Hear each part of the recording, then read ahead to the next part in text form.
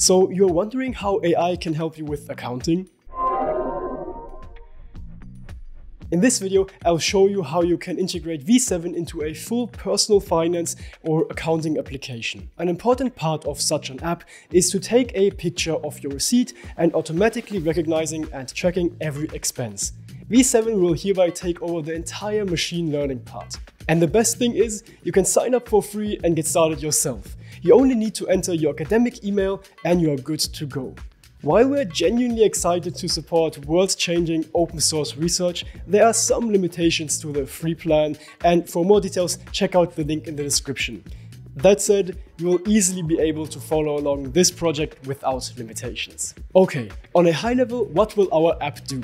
We'll assume it can take an image of our receipt and send it to V7. There, our workflow will be triggered where our machine learning model analyzes the image and sends all data back to our app, where we could do anything we want with it, such as listing or categorizing our spendings.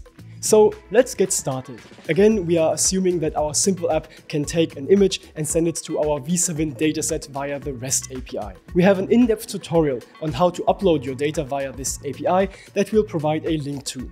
This means we can now expect our image of our receipt to be sent to our V7 dataset. Now we'll see how easily we can integrate V7 as part of our machine learning pipeline using the intuitive workflow feature. Let's create a dataset and call it Receipt Scanner. We can skip all other parts for now and jump straight away to the basic workflow. We'll here simply add a model stage and add the Receipt Scanner model.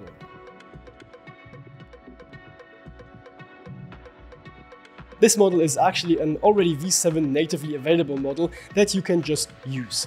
And to enable the model, you will need to go to the Models tab and click on Start. Yep, that's it. As you can see, it costs a few credits to run, but in the end of the video, we'll mention other options that are free.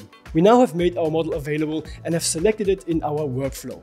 To really get it to work, we need to assign all possible classes the model can predict. To avoid this hassle, we have prepared a simple script that you simply need to run once. This script actually also works for other models, like the invoice or ID scanning models. A link to the script is in the description. To execute the script, you will only need to provide the model type, in our case receipt, your slugified V7 team name, the name of the dataset we just created, Receipt Scanner, and your V7 API key. Hit enter, let it execute, and we are done with the model stage. We will now want to add one more stage that sends the model's output back to our app. We'll add a webhook stage and provide the URL to our app endpoint. We once again have a full video on how to use the webhook stage, and we'll once again provide a link to it. That said, we are already done. What will happen now is that once our app uploads an image of a receipt, it will start in the dataset stage. Once a month, when you want to do the bookkeeping, you will simply need to move all receipts or other documents like invoices stored in the dataset stage to the model stage. From there on, the rest happens automatically. The model now analyzes the image and finds all important information, like the items bought and how much was spent on them. This information is then forwarded to the webhook stage, which sends a JSON response to our app that looks something like this. We can here, for example, see the first detected dummy item in line 26 called lorem ipsum. The next annotation is its corresponding quantity with a detected value of 1. And then there is the total price of this item. The same structure would be used for all other items in this list.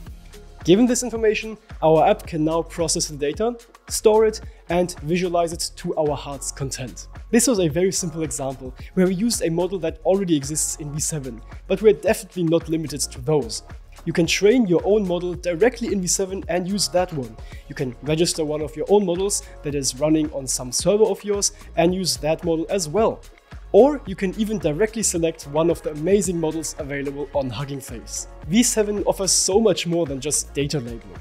We hope this video was a simple introduction and inspiration on how you can leverage V7 as part of your deployed app. We're excited to see what more you can build using V7.